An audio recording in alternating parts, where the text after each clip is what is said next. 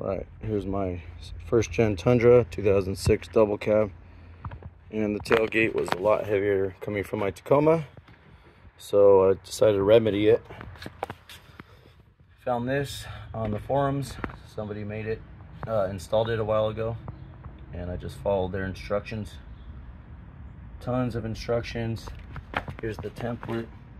I went about 5/8 lower. Here's the mark. 5/16 lower, as recommended by somebody on the Tundra forums, tundras.com. So here we go.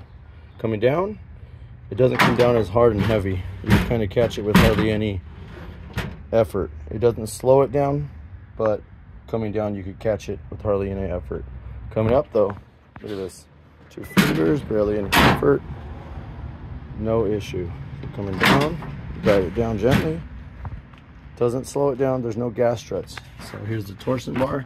You gotta drill 1 hole there, in the middle of your tailgate. Again, using the template to find the exact spots.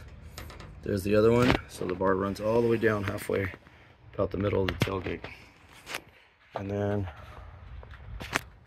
said, even from the corner,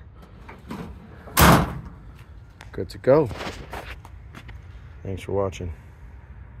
I'll put the links in the description. Let me know if you have any questions. One more time. Boom.